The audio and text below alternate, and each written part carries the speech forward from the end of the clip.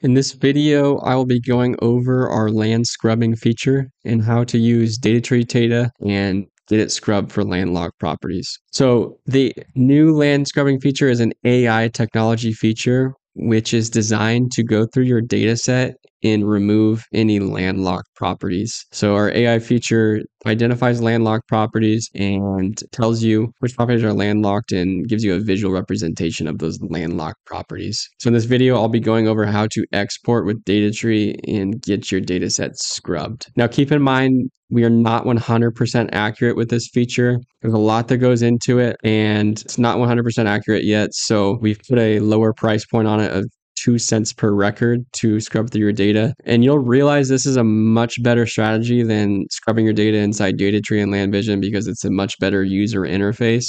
So in this video, I'll go through how you can remove landlocked properties, check how accurate it is, and also remove any properties that might have other features that you don't like for example, a house on it that you want to remove from your data set. So without further ado, let's jump into it and open DataTree. But first, let's choose our market. So we're going to go after zip code 30222 for this example.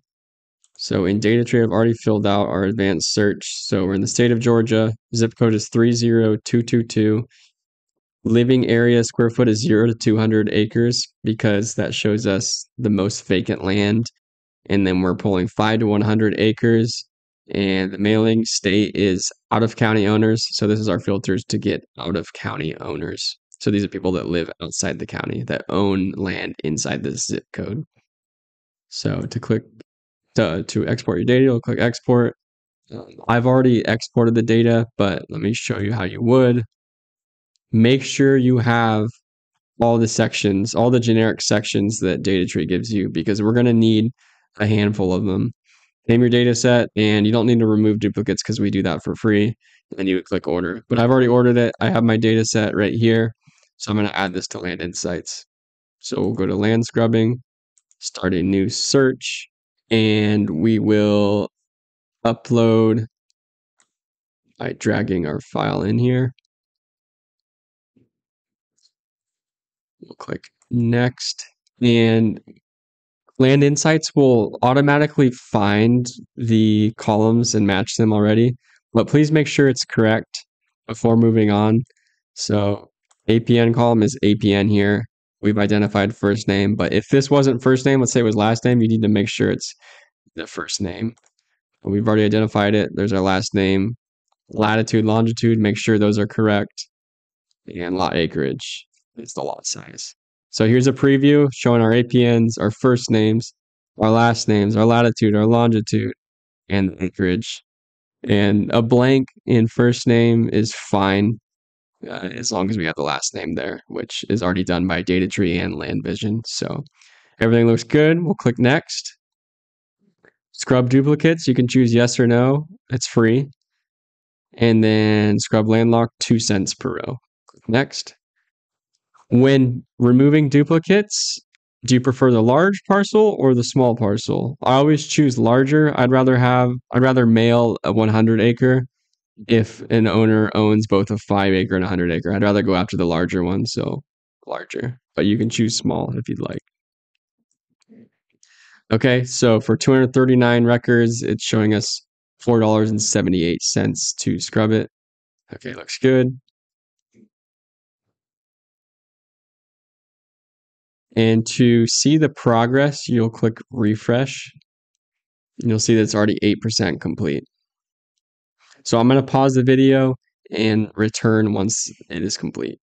Okay, our data set is now complete. As you can see, the progress is 100%. So we can go ahead and view our data set.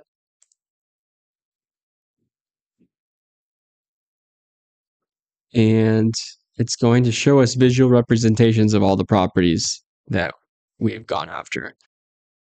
Now, if you look here at the results, you can view different situations. So if you want to look at only the stuff that was marked landlocked, you can click here, and it's going to show you only the stuff that was landlocked. So as you can see here, the property was marked landlocked, but it appears there's an easemented driveway. So you can make a decision here whether or not you want to mail this. It's going to cost money to build the driveway. So I personally wouldn't go after this. So I'm going to mark it as landlocked and go to the next. And you also see 42 results were landlocked out of our initial data set, which is 239. Okay. So this is that one we were looking at. This is clearly landlocked. We'll move on. This is just an odd shape to me. I'm personally going to mark it as landlocked so we don't go after it. So it's already marked as landlocked, so we'll move on. This one looks good to me. I'm going to mark it as accessible. Looks like this one was marked landlocked because this easement here is for a railroad. There's actually no road to access it. So I'm going to leave it as landlocked. I'm going to leave this as landlocked because it's so skinny. This looks like it's accessible. I'm going to mark it as accessible. Obviously, this one's landlocked. This one's too skinny like the others. This one's landlocked because there's no easement and driveway. So we'll keep it. And this one looks good, so I'm going to mark it as accessible. This one's landlocked for sure. This one's landlocked. That is a very long driveway. Let's see if it's built. It's not built, so I'm going to mark this as landlocked, so we'll leave it as is. I don't want to deal with this. That appears to be a road. So this looks good to me. We'll mark it as accessible. This looks landlocked to me. Leave it. This is landlocked. We'll leave it. This is accessible. That's landlocked. I'm going to leave it as landlocked because it's too skinny. I'll mark this as accessible. It's skinny, but it looks like it's wide enough to build a home. This is landlocked. This is accessible. This is accessible. Landlocked. Landlocked. Landlocked. Landlocked. This is accessible. That is landlocked. That is landlocked. That is landlocked. This is accessible. That is landlocked. That is landlocked. This is accessible. This is accessible. There's two roadways. Looks like it's accessible. There's road right there. Mark it as accessible. This is accessible. That's accessible. That's accessible. That's accessible. Now we can look at all or only road access, and we can go through these results too and check them if we want to. So these are showing only the road access. So that looks good, but if there's like a house or something in your data set, then you can remove it. That's good. That's good. And this is something you can give to your VAs and they can just briefly go over it. It's just so much easier than the process with LandVision and DataTree. Like we can just zoom through these, but if anything looks odd to me, we can remove it. Okay, that looks like it's landlocked. Good as landlocked. That's good.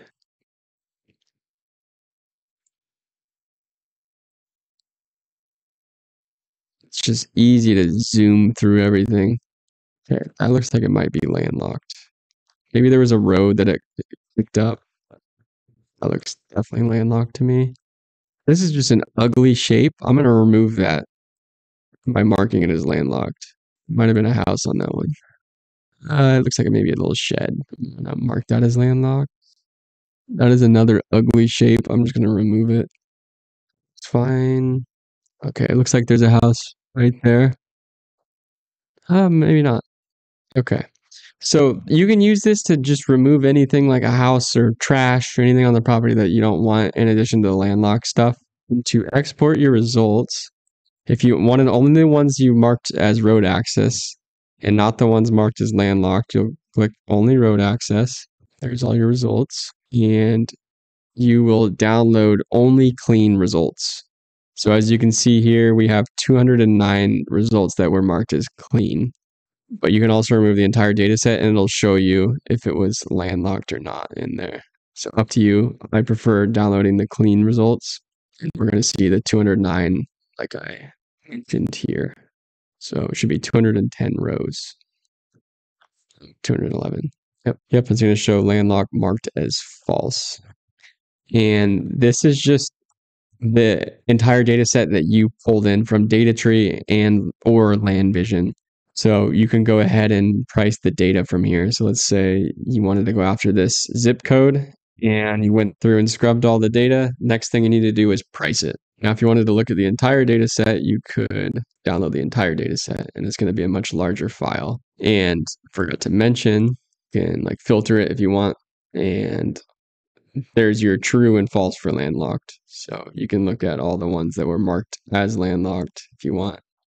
And you can like delete those from the data set if you ended up with this one. But that's it. All your results are saved. So if you marked a bunch as landlocked, if you went to only landlocked, you'll see 31 here. And let's say you remove another or mark it as accessible, you have 30 results here. If you leave, it's going to still show that work. So you can view and review only landlocked. As you can see, it's 30. So this always saves. You don't have to do it all at once. You can do some of it and then return to it later. And the same process goes for LandVision. You just have to export the data. But with LandVision, make sure you are including all the data that LandVision gives you. So we need these data points, owner, first name, last name, and we need latitude and longitude.